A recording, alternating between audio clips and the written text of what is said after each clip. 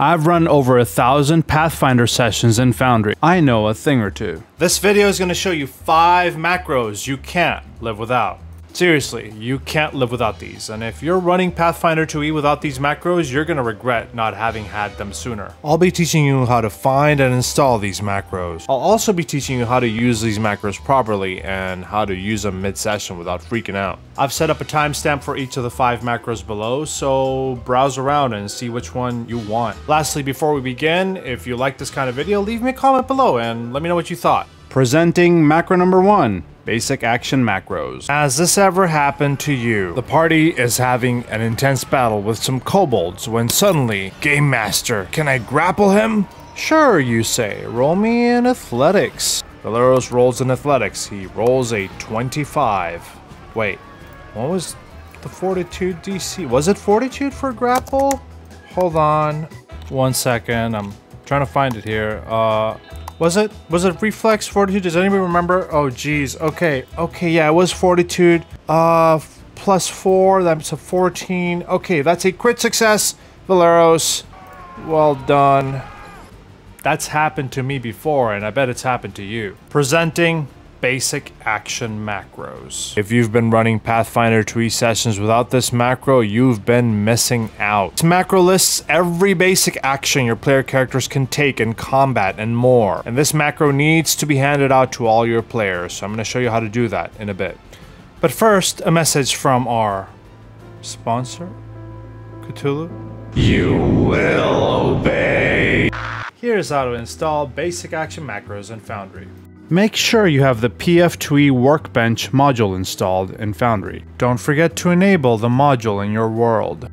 Then you go to the compendium in the top right and type in Basic Action Macros. Drag that down to the macro bar, but before you use it, you probably want to open Settings. The PF2E Workbench settings, and then select that checkbox right there. This allows your player characters to attempt basic actions they're not trained in, which is fun to let do sometimes. But if you think they're going to get overwhelmed with the amount of actions, then maybe keep that unchecked. Regardless, this is how you use basic action macros properly. Go to the bottom left of your hotbar where there is a little folder icon called Browse Macro Directory. Click on that. Once the folder comes up, right-click on Basic Action Macros. Make sure you give all players observer permission. Now what you need to do is tell your players to go to the folder icon in the bottom left. They should find Basic Action Macros and drag this out to their hotbar. Now you may be wondering what the point of all this hassle was. Let me show you what Basic Action Macros does. So, you need to start off by targeting the Kobold Warrior. Hover over the Kobold Warrior and press T on your keyboard. That will target him. You need to select Valeros, click on Basic Action Macros at the bottom left, and find Grapple. Remember, this is all alphabetical. And Valeros will roll exactly a 14 in this behalf. It'll tell you the success state. Your target is grabbed. You can quickly drag and drop the grab condition on the Kobold Warrior. Basic Action Macros has a skill check for every situation. You want to demoralize? Definitely use Basic Action Macros, because if you do, targeting the Kobold Warrior, shouting in common, and succeeding by +0, it gives you the Frighten 1 and also the ability to apply the effects and immunity on the Kobold Warrior.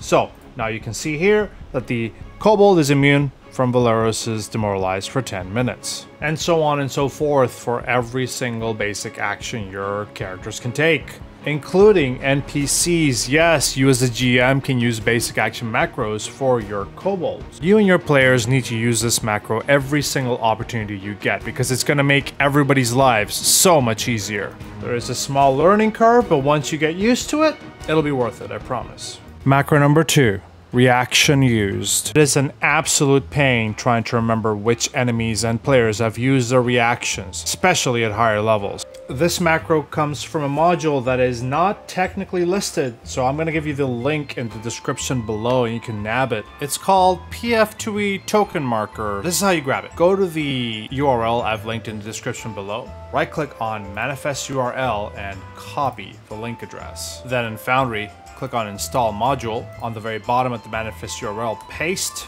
and install it. right here. Now, having made sure this module is activated in your world, go to the top right in the compendium, and then type reaction used.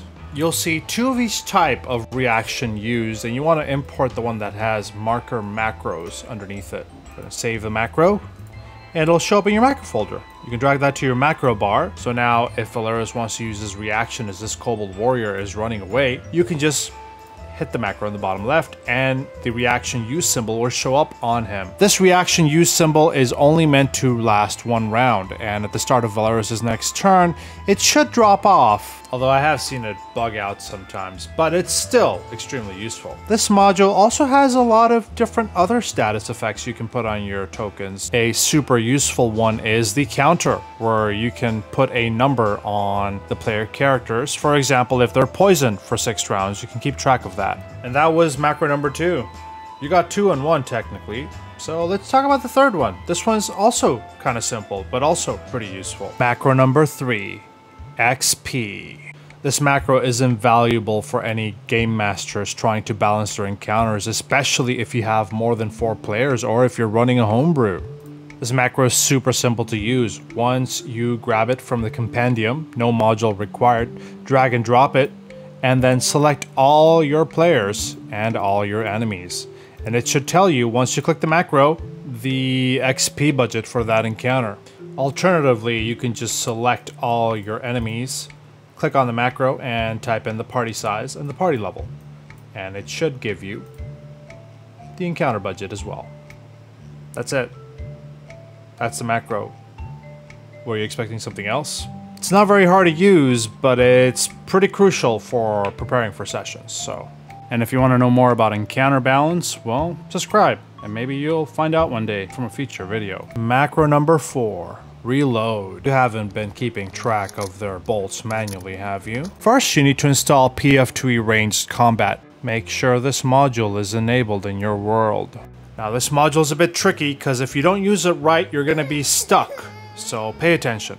Let's assume Mauricial has a hand crossbow. Let's assume she has bolts for it as well. Make sure she has both bolts and hand crossbow in her inventory. Then, when she draws the hand crossbow, make sure you set the ammo as bolts. But if you attempt to target an enemy and strike, this error will pop up. Hand crossbow is not loaded. Go to the macros directory on the top right, type in reload, and then grab the first thing that comes up and drag it to the bottom. Now tap Mauricial and click on reload for me. There we go. Her crossbow is loaded. When you do shoot with Mauricial, it's going to unload her crossbow, which keeps track of it for you, as opposed to having to manually keep track if your crossbow is loaded or not. If she spends another action to reload, just tap the button again. I do recommend you hand this macro out to your players so that they can reload for themselves. This module has a lot of other macros you can use, so feel free to check it out. And lastly, this macro, which is not really technically a macro, but it's a macro in my mind, is my favorite of the bunch. This is a series of effects from the module PF2E Exploration Effects. It should show up in your modules listing by typing in PF2E Exploration Effects. Make sure to install the module and definitely enable it in your world. Once you have enabled it, you can go to the compendium on the top right. Find the folder that says PF2E Exploration Effects and open up the PF2E Exploration macro subfolder. You want to drag that question mark that says exploration activities to your macro bar. Okay, so in all technical sense, it is a macro. I was right. Here's the coolest part about this macro though. So, click on Ezran and click on the exploration activities macro, and you will see all the exploration activities you can normally take while exploring. The way I normally run exploration activities is I ask my players what they're doing, whether it's searching or investigating or detecting magic. And then whatever exploration activity your players are doing, you drag and drop it on top of them. For example, Valeros could be defending, Mauricial could be searching, Ezran could be detecting magic, and Kyra could be investigating. But Pablo, you may ask, why are we using this instead of the official party sheet exploration activities? The super short answer is I'd rather see it on their tokens than have to press a button on my keyboard. I'm lazy. And that, ladies and gentlemen, was the 5 essential macros you need for Pathfinder 2E in Foundry. If you like what you saw in this video and it was helpful to you, please like and subscribe and leave a comment below. It really helps me with the algorithm. And let me know what video you'd like to see next.